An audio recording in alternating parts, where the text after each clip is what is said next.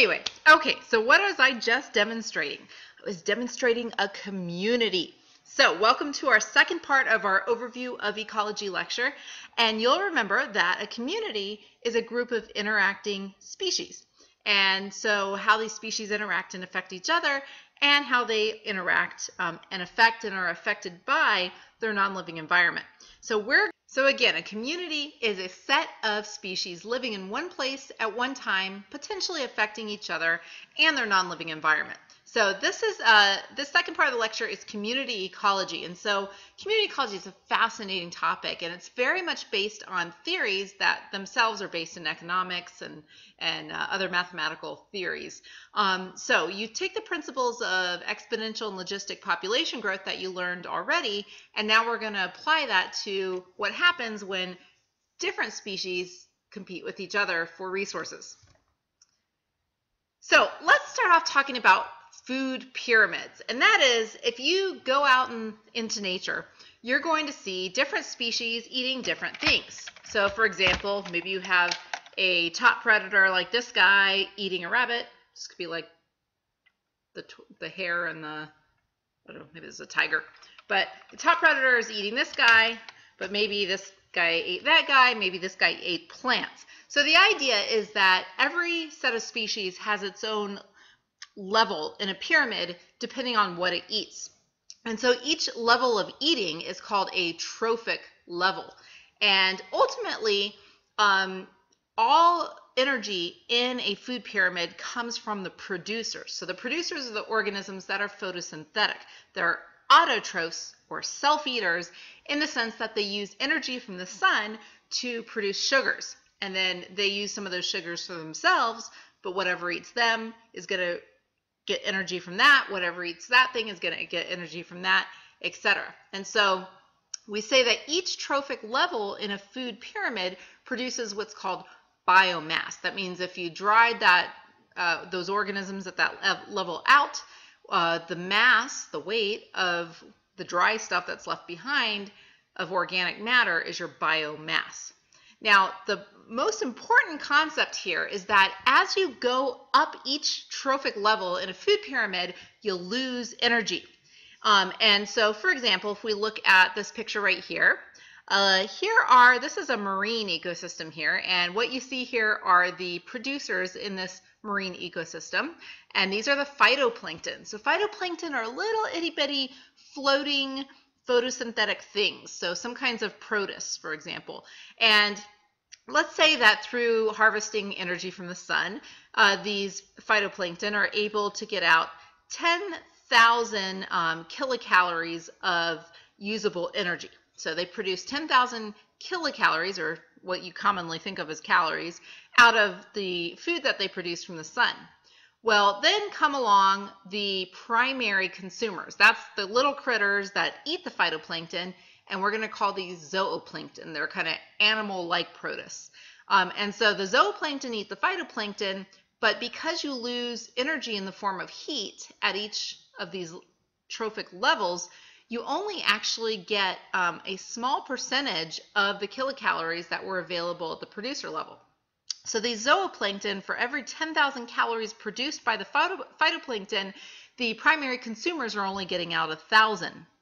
And as you keep going up that food pyramid, heat is lost to the surroundings again, and thus you lose energy. And so the secondary consumers, the things that eat the zooplankton, so in this case these might be some kind of fish like perch, or depends on what kind of ecosystem you're talking about.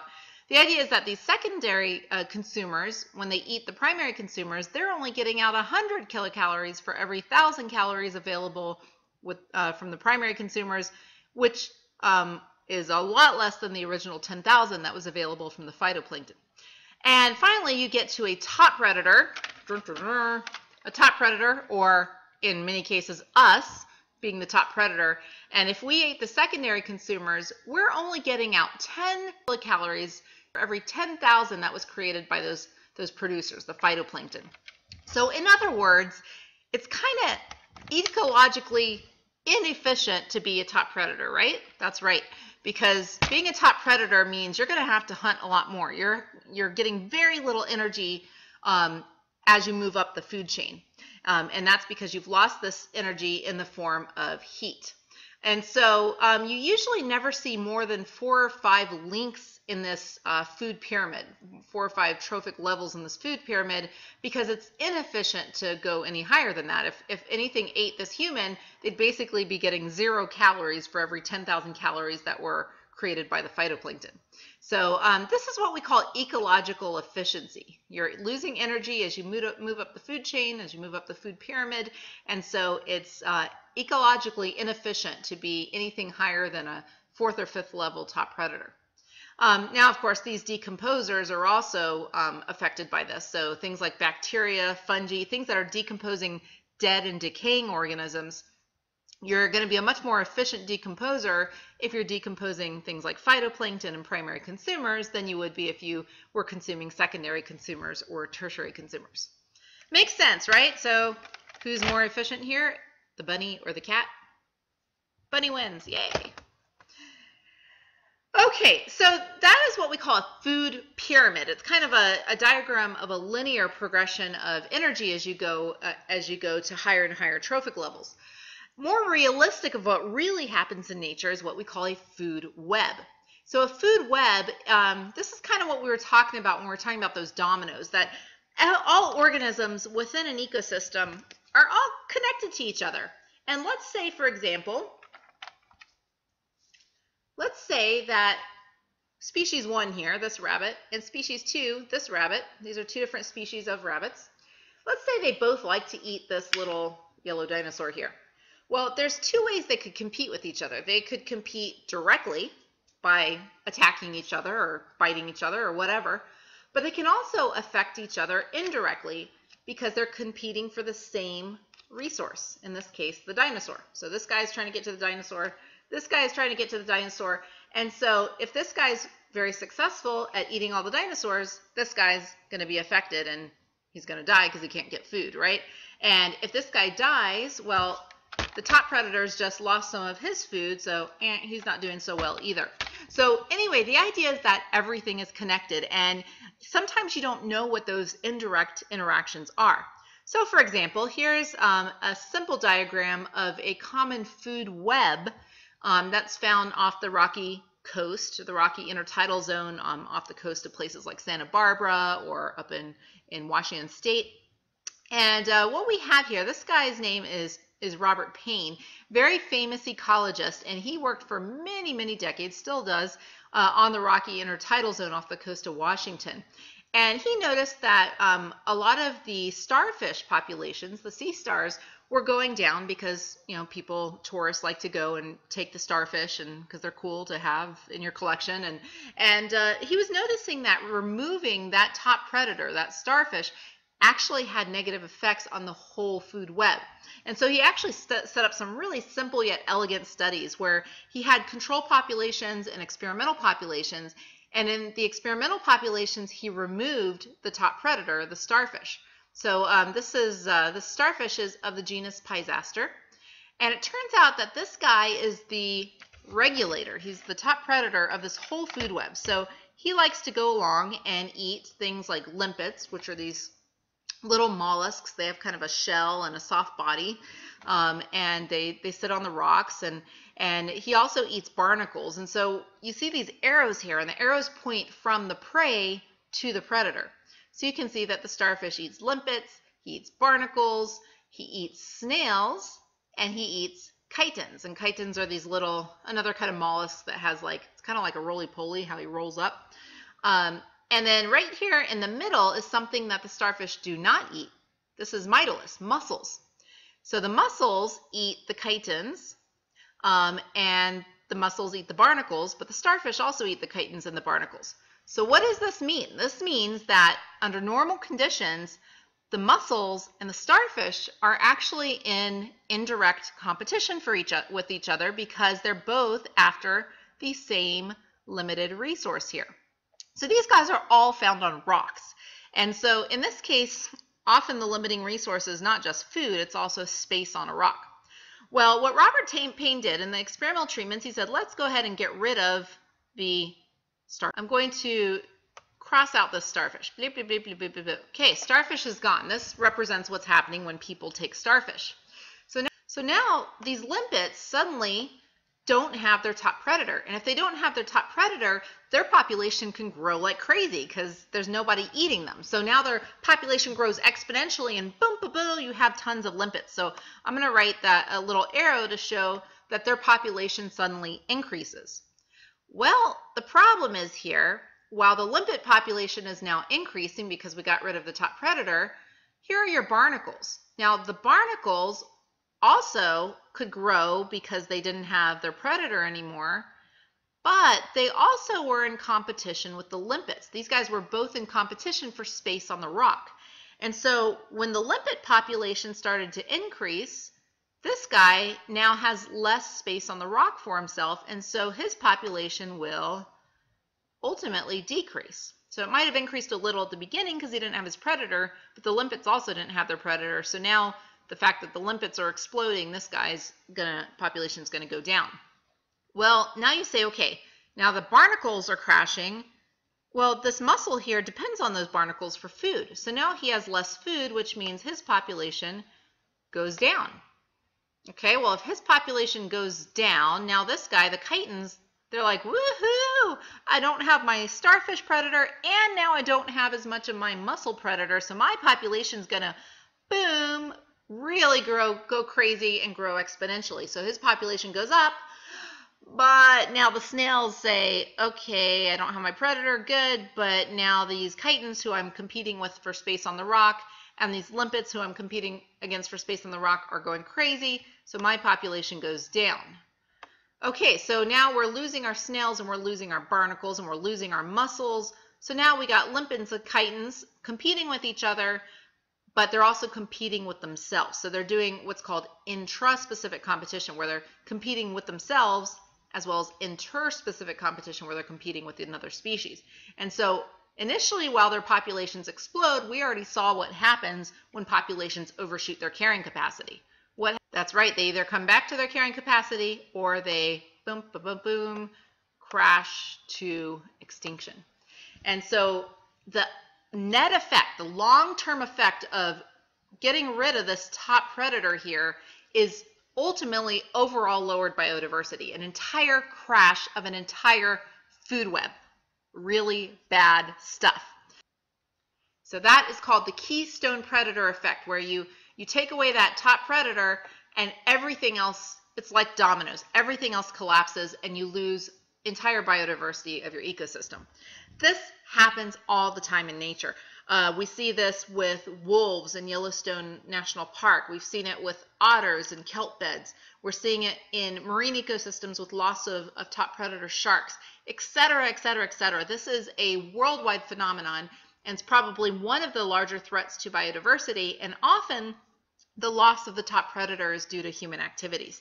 So just remember, it's all about dominoes. It's the domino effect. All the indirect actions that and indirect interactions of organisms that may not be intuitively obvious when you first look at a system.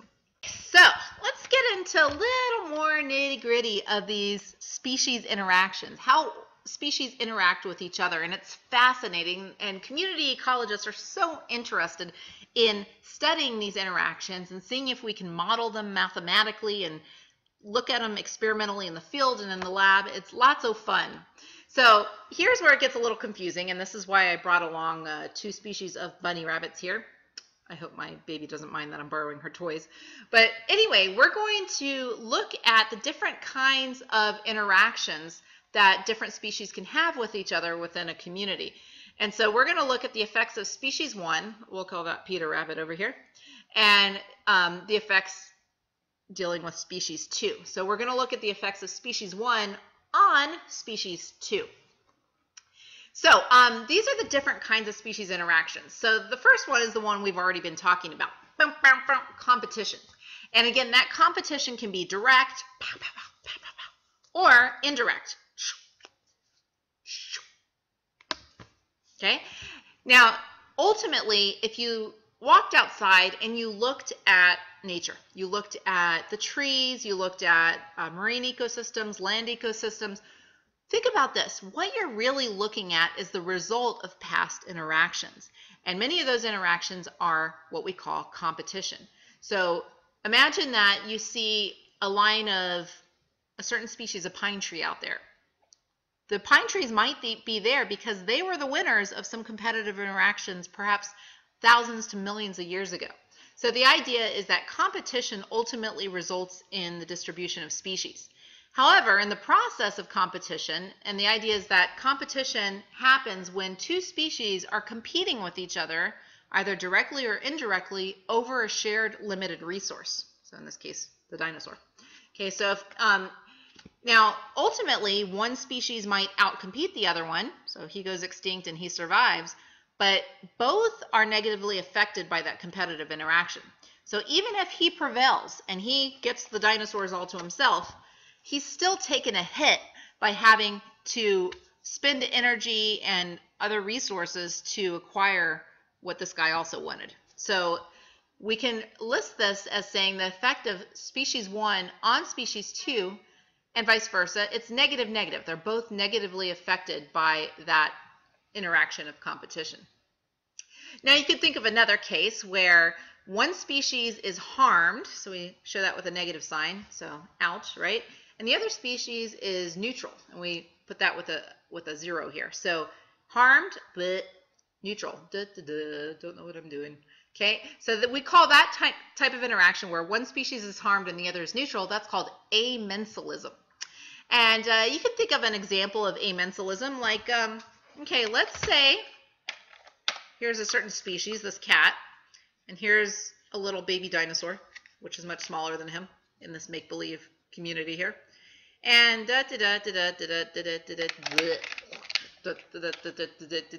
so what happened there was this species was harmed because it got trampled by this big cat here, but the cat didn't even know he had done that. So that's an amensalistic interaction, that this guy's affected by the presence of this guy, but this guy's not affected at all, either negatively or positively. So that's amensalism.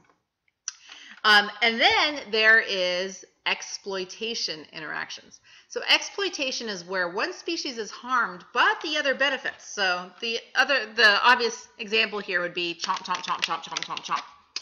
Yum.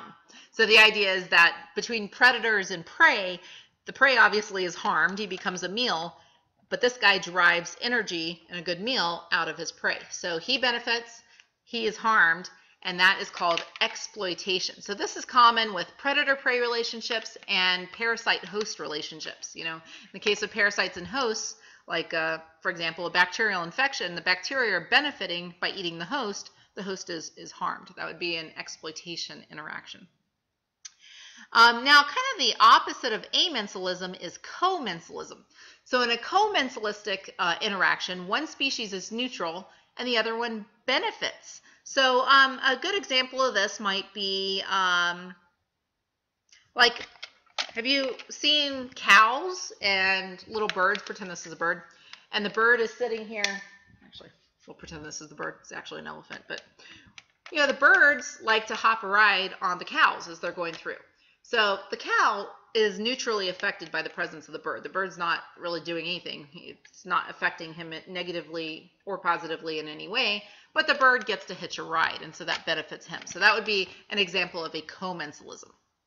But my favorite interaction, and the one that they think evolutionarily all interactions will ultimately lead to between two species, is what's called a mutualism. So a mutualism is an interaction where both species benefit from the presence of each other. And I have some cool examples here. So we have cleaner shrimp who go along and clean coral and fish and things like that. So they get the meals off of whatever little parasites they're picking off. And the fish or the coral benefits by having their parasites removed. And here's a cleaner fish that does the same thing. These guys are a very interesting interaction, aphids and ants. And if you've ever seen the movie A Bug's Life, you remember that the queen ant was like carrying a pet aphid under her arm? And that's to make fun of the real mutualistic symbiosis interaction that's happening between these guys. And I found this out the hard way. So aphids produce little sweet droplets of what they call honeydew. It's sweet. And we all know that ants like sweet stuff. They kind of have a sugar tooth. Well, the ants will tend to a crop of aphids. They'll go along and make sure their area is clean and protect them from predators. And in return, they get the sweet honeydew to eat that the aphids produce, which is really aphid poop, but it's sweet.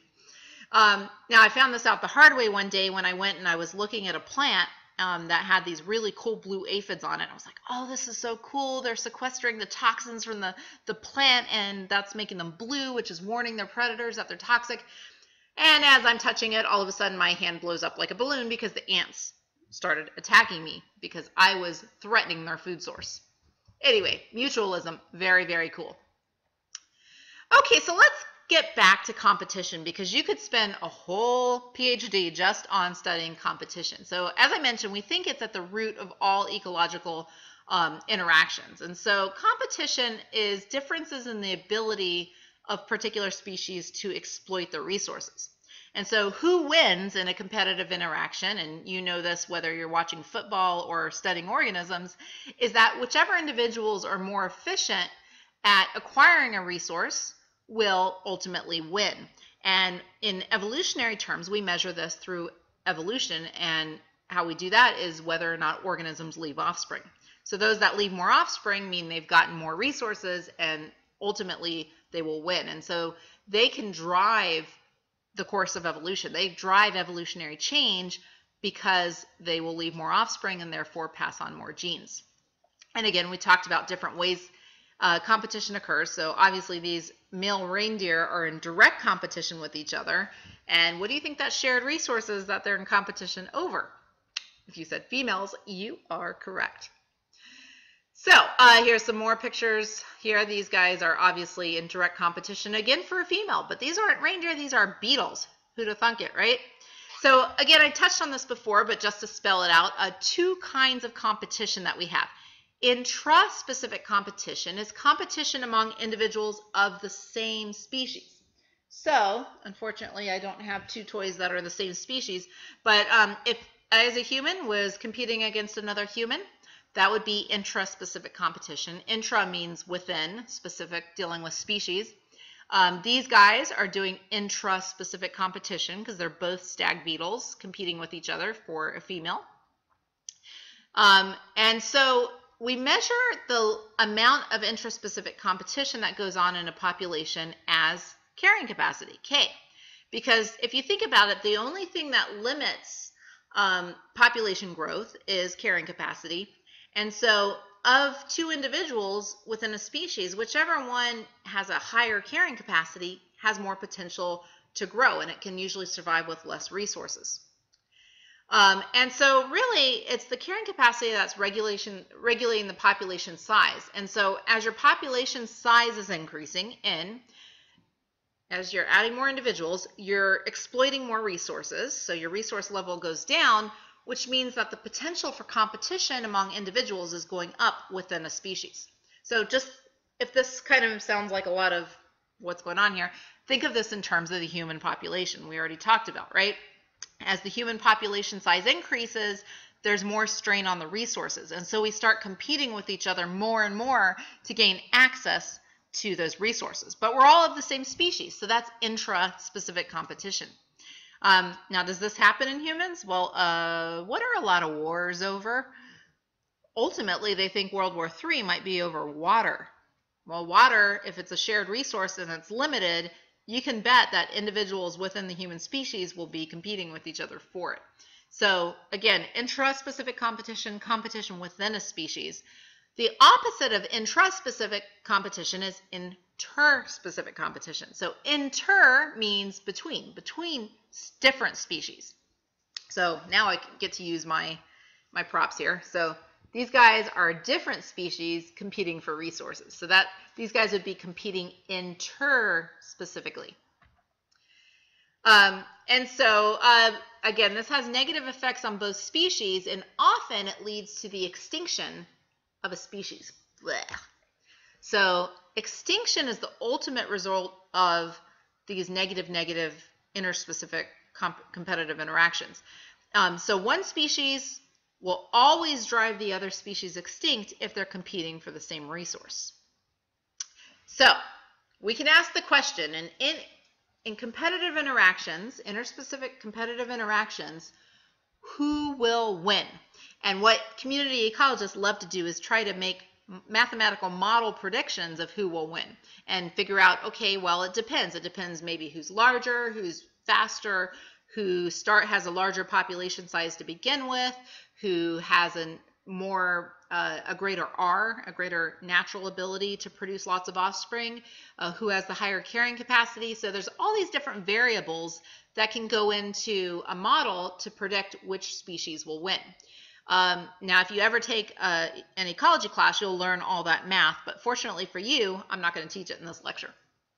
So anyway, the idea that if two different species are competing for the same limited resource, one will always drive the other extinct. That's called the competitive exclusion principle. Two species in continued direct competition for one limiting resource cannot coexist. One will always drive the other extinct.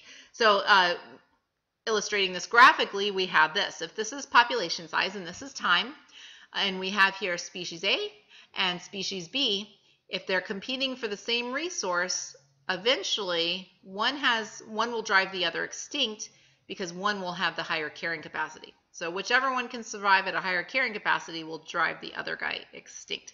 So that's the competitive exclusion principle. Now, what does this mean for evolution? This means that it's in the best interest of two different species to not compete for the same resource. Go find your own niche, dude. So maybe I'll go eat carrots and I will go eat cauliflower. And as long as we're eating different things, we're not in direct competition with each other. And you say, okay, yeah, but we're in competition for the same rabbit holes. Well, why don't you use your rabbit hole during the day and you use your rabbit hole at night? We're therefore in a temporal set of different ecological niches where even though we're using the same resource, we're doing it at different times, and therefore we're not in direct competition. So this is what evolution does. It leads to what's called resource partitioning, where these guys will use resources differently or at different times or use different resources altogether. And by doing that, they can coexist. And so you can think of something like Darwin's finches or Hawaiian honey creepers on different islands. That you learn this when we talked about evolution, that when organisms colonize an island archipelago, they'll suddenly have this boom, really fast, rapid evolution of different niches. So you'll have, for example, honey creepers. Some of them like to suck honey out of or nectar out of flowers. Others become insect eaters. Others become seed crackers, and their bills, their beaks change shape accordingly. And they think that's an idea. They think that happens because it's a method of avoiding competition. Because remember, competition, even if one wins, both are still negatively affected. And so if you can use different resources, both species will ultimately benefit and be more successful evolutionarily. So the only way to coexist is for each species to use its own independently renewable resource and not be in direct competition or indirect competition for the same resource. Can't we all just get along in the animal kingdom? So again, just to recap the different kinds of competition, we had intra and interspecific competition. And then within that, when you have two individuals or two species competing for a resource, they could do it directly, and we call that exploitation competition.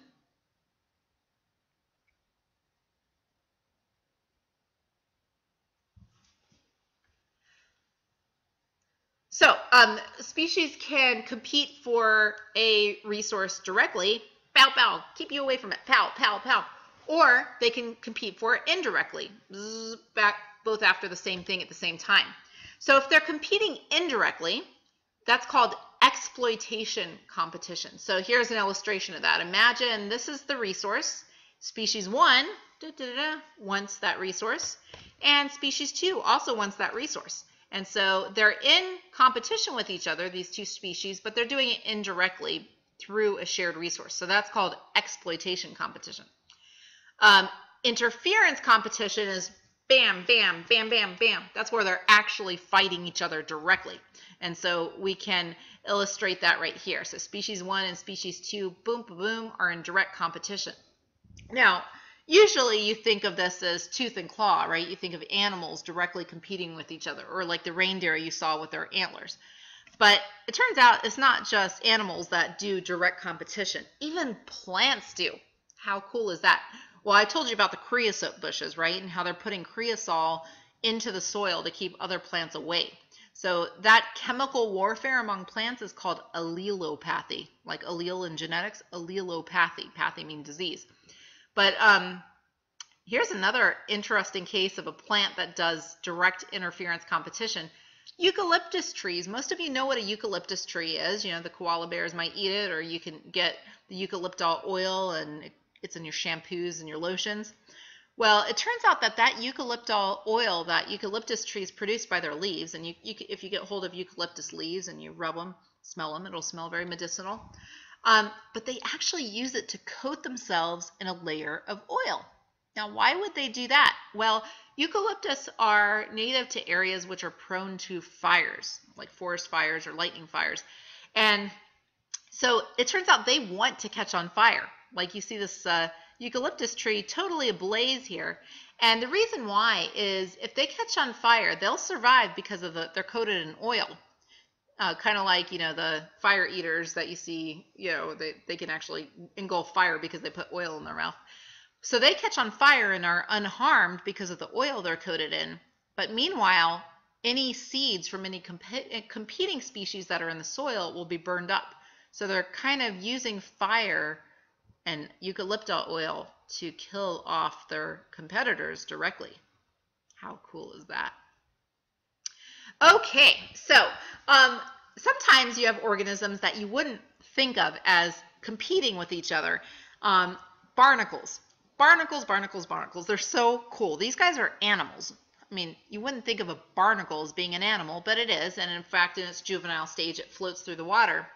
Well, it turns out that these guys do directly compete with each other on rocks in the rocky intertidal zone. So just like we were talking about Robert Payne's study on the rocky intertidal zone with regards to starfish and things like that, this guy, another famous ecologist, Joseph Connell, back in the 60s, did a classic field study on the rocky intertidal zone and looking at competition between different species of barnacles.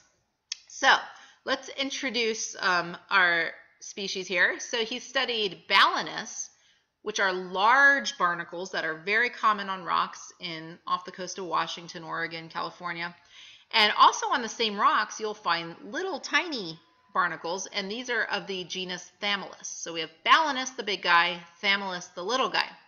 But Joseph Connell went out there and he noticed that these guys are found at different heights on the rocks. You usually see Thamylus present very high on the rocks, and Balanus is much lower, and they occur in these bands.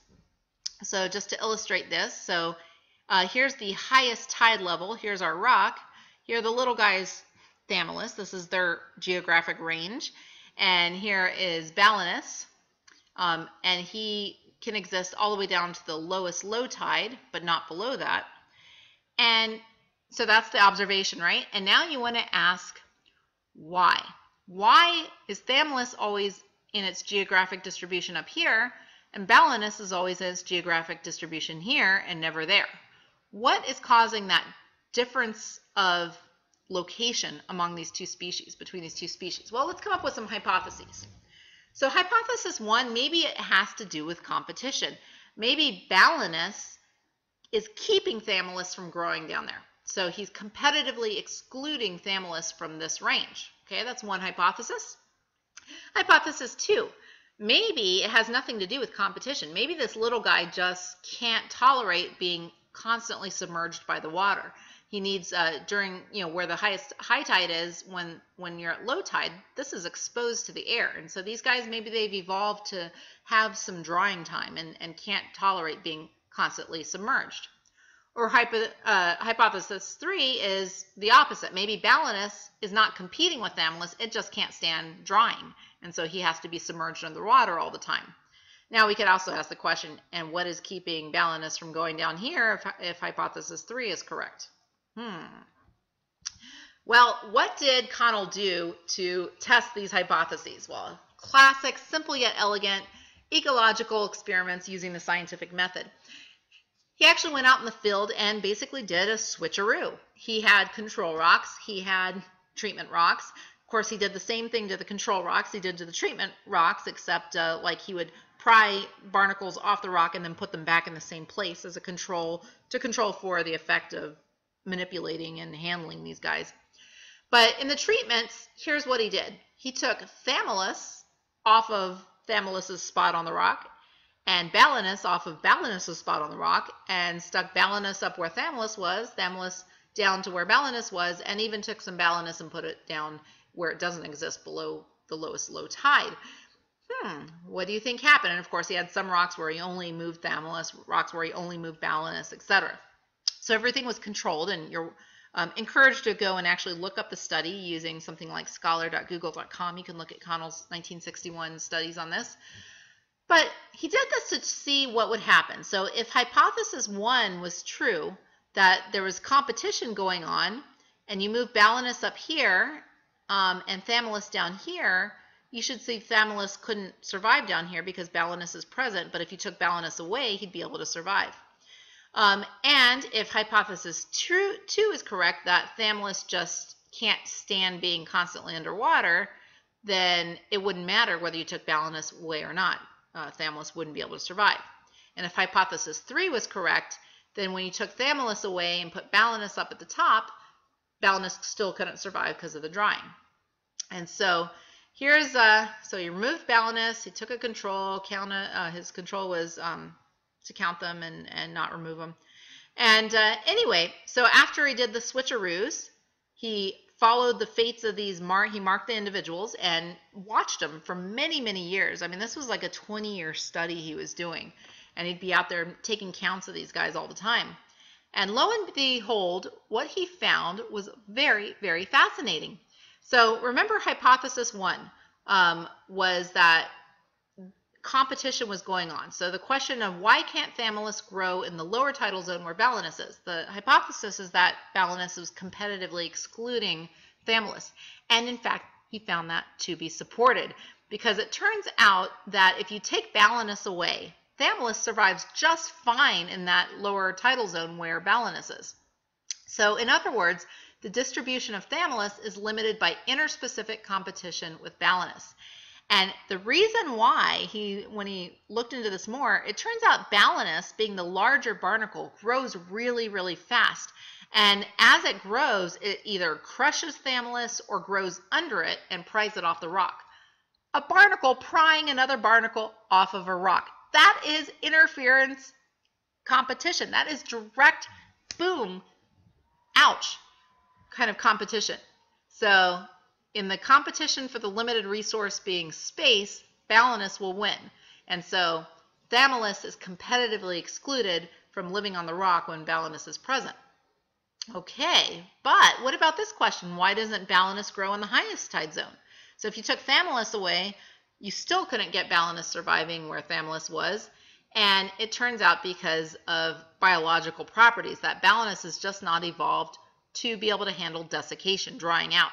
So Thamylus has evolved to tolerate dry conditions.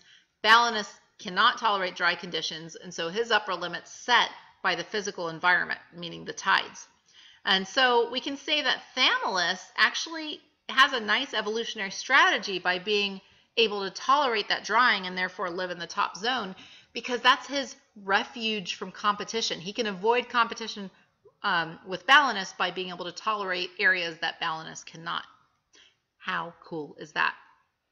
So that's what we call a simple yet elegant experiment in ecology. Uses the scientific method, tests a hypothesis beautifully, but not a lot of fancy equipment and money needed to do the experiment. So even you can go out and do your own ecological experiments. Well, who was the first to study competition in nature?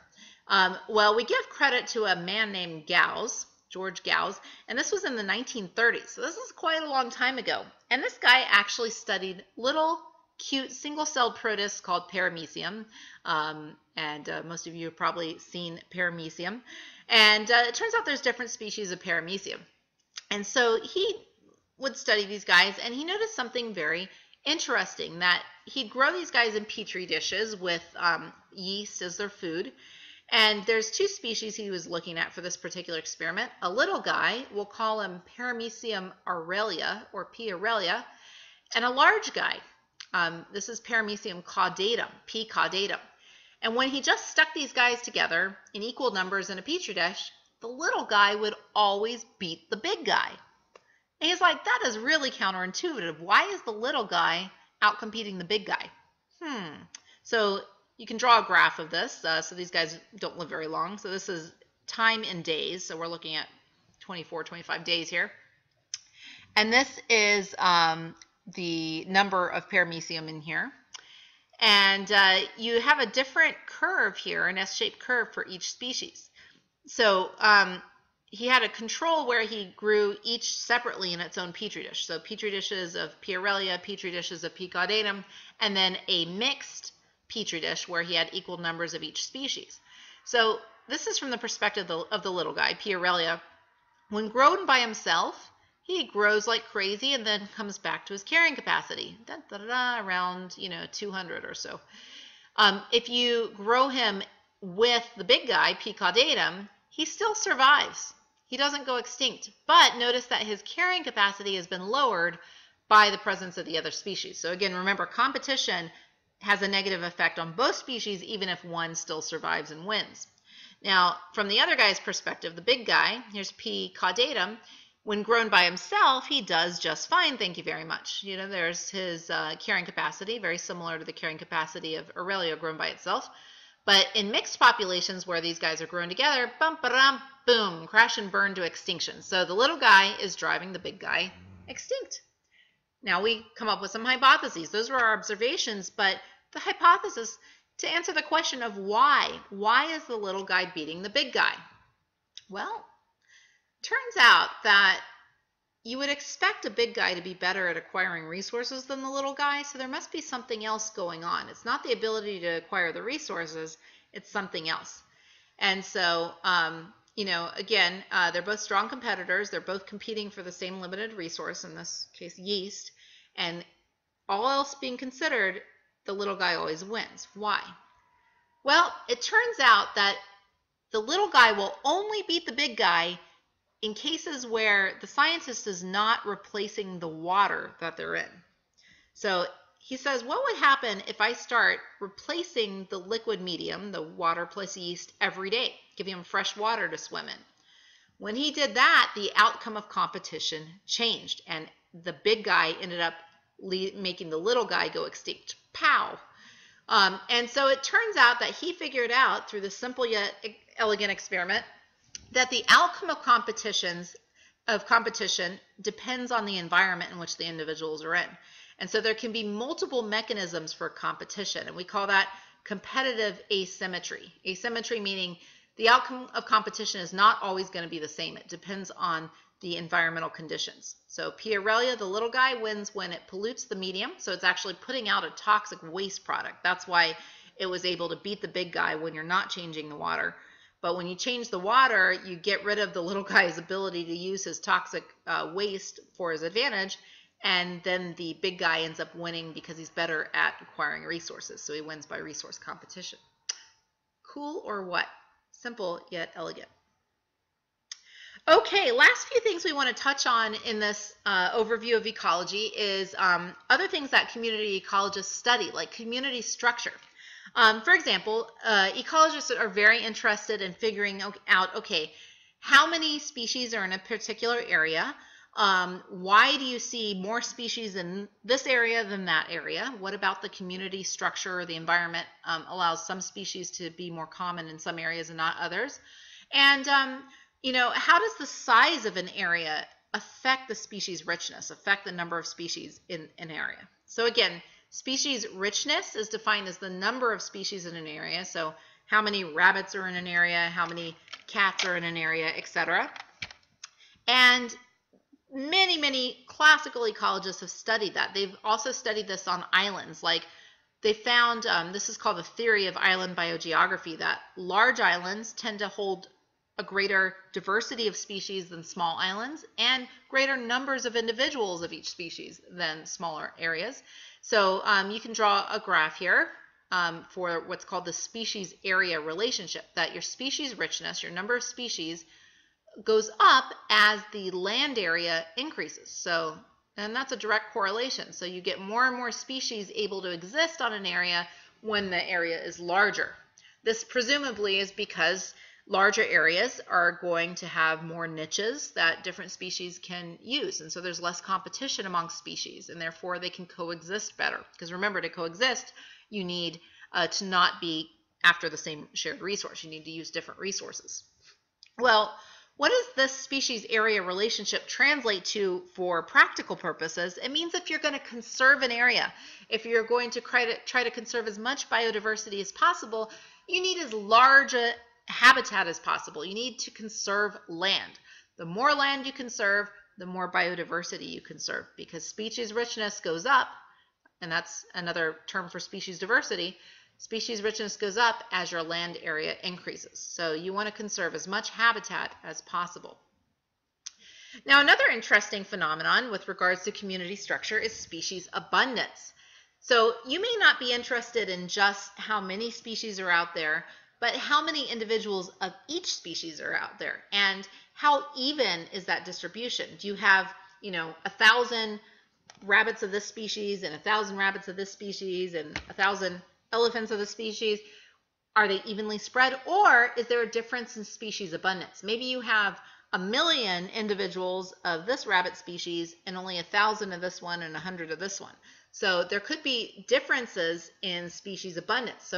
And this could depend on the area. Some areas might have the same number of species. Let's say we found 3 species on this island, and you might have found 3 species on another island, but maybe on the other island they're equally spread in terms of number of individuals, whereas on another one there's a difference in abundance.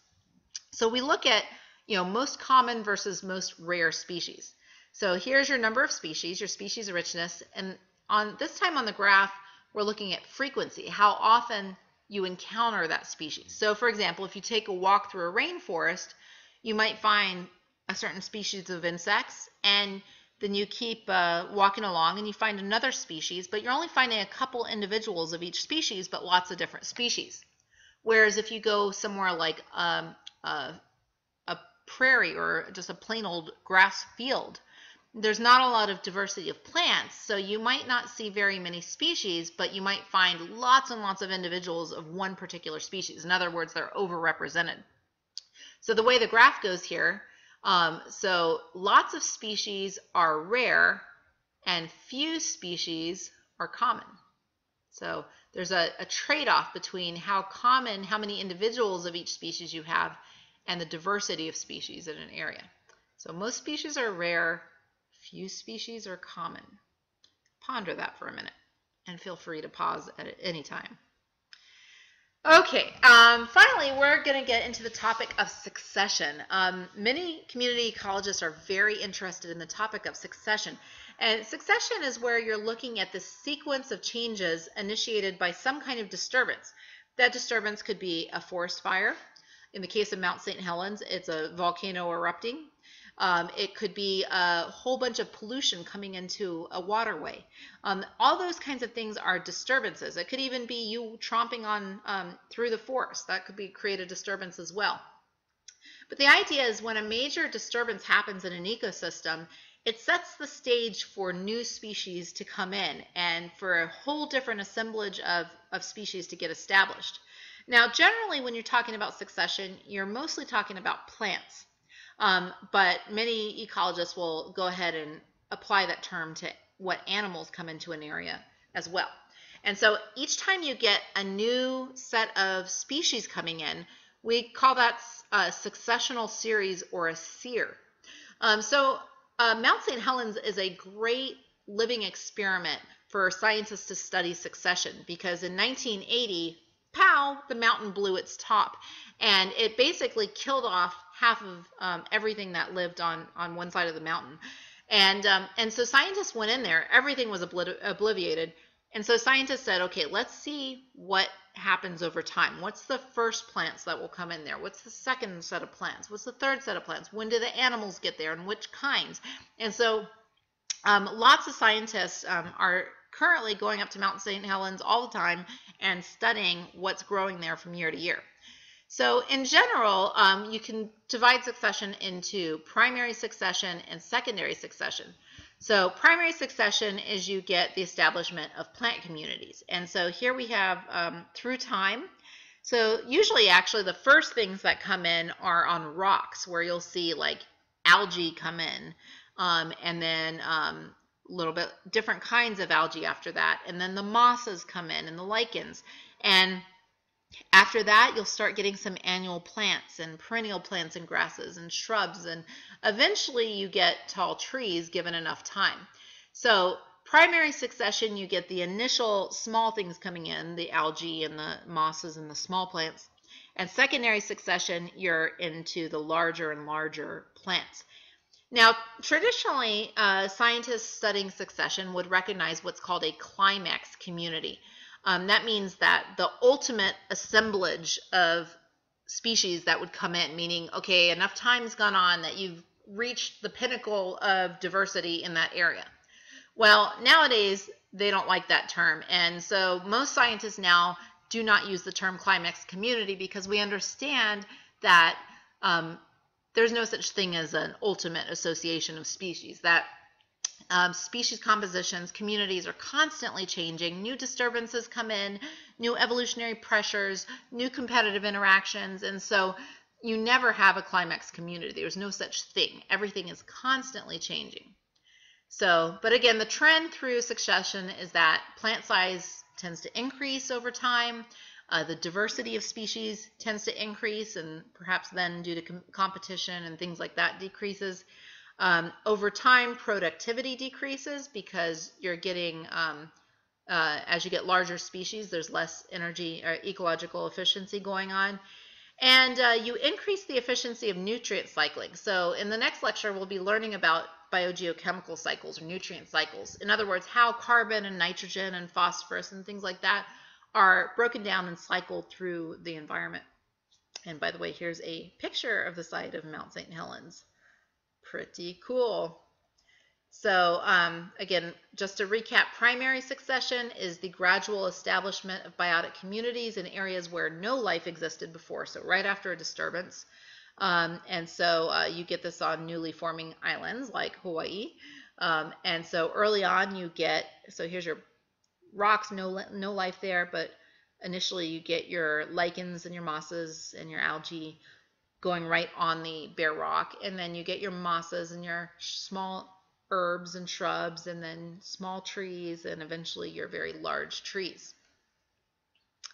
And secondary succession is often and sometimes called old field succession. This is where, okay, the little guys are established, and now we're getting bigger and bigger things, your weeds, your shrubs, larger and larger and larger trees, until you have these mature forests, like the old redwood forest, for example.